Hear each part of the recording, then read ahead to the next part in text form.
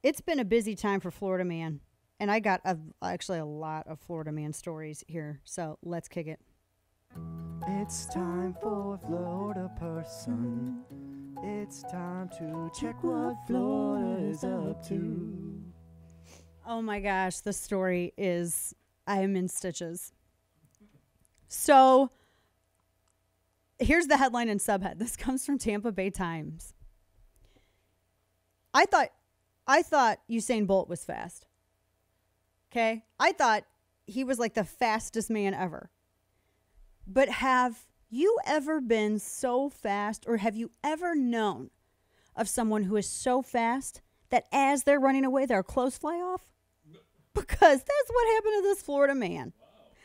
DNA in sock leads to arrest of gang member in St. Pete shooting. Police say a suspect in a shooting ran away so fast that some of his clothes came off, including a sock. Dang. When St. Petersburg police arrived on the scene of a shooting, they learned a man had been shot multiple times. It was apparently gang violence. And their key piece of evidence in the case was a sock. They were able to pull DNA from it that matched Octavius Jesse Henderson, who's 19. He was booked to Pinellas County Jail just this last week on an attempted murder charge.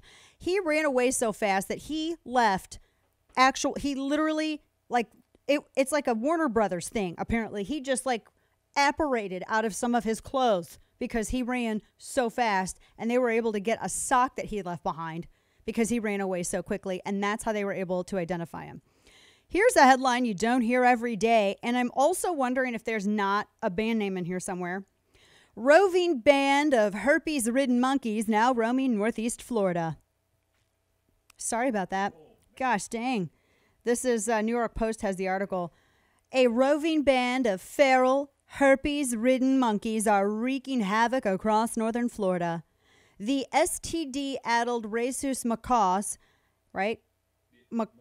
Macacus. We're going to hear it from Twitter. Well, it's a damn monkey. It's all you need to know. I think it's macaques. Macaques. That's not right. Are you sure? Pretty sure. Macaques. That can't be correct. Pretty sure that's it. Don't really think it is.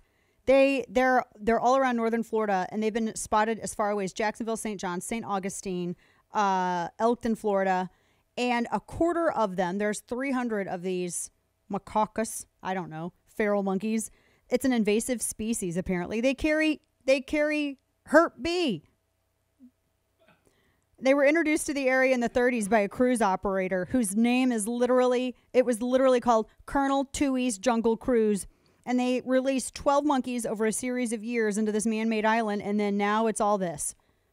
They swam to freedom and are reproducing at an alarming rate. University of Florida primate scientist Dr. Steve Johnson told First Coast News the potential ramifications are really dire. They said that the males that are bigger are very strong, very dangerous. And so now licensed trappers, you can cull them. But yeah, if you see one of them, run away because they probably have herpes and they'll attack you. It's long story short. Let's see. Backstory on that painted house, because a Florida man is just taking it to his HOA or his neighbors. A Florida man, he turned his $5,000 home into a rainbow nightmare to get back at his dad. $500,000, yes. It was a father-son feud, and he did this ridiculously whack job, rainbow-colored paint job on a $500,000 home in a very, very affluential, gated Florida community.